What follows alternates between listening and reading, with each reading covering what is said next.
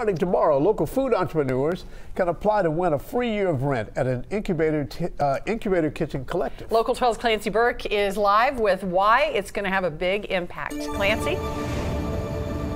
Good morning, Sheila. The Incubator Kitchen Collective is an amazing resource for food entrepreneurs, but like most great things in life, it costs money. Money that not everyone has, but thanks to this grant, not everyone has to have it. For the second year in a row, the nonprofit is teaming up with Kroger to offer 5 lucky food entrepreneurs free rent at the Incubator Kitchen Collective for a year.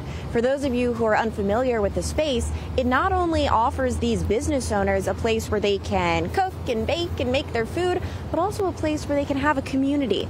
Last week, I spoke with one of last year's winners, Fozea O'Day, and she said her business has grown so much since then. She moved to Cincinnati from Jerusalem 9 years ago and launched her own bakery, Fo's Bakery, in order to bring her culture to Cincinnati. Before she received the grant, she had been cooking out of her home, but when she won that grant money, all of that changed. Take a listen. First, when you walk in a big ovens and sinks and this big community is like, oh my gosh, it's real, it's happening, and that helps a lot. The ovens are a bonus, but what they really need is someone saying, what do you need? How can we help you? Where are you stuck? What's the fear? What are you worried about? And helping navigate those issues while also growing their business.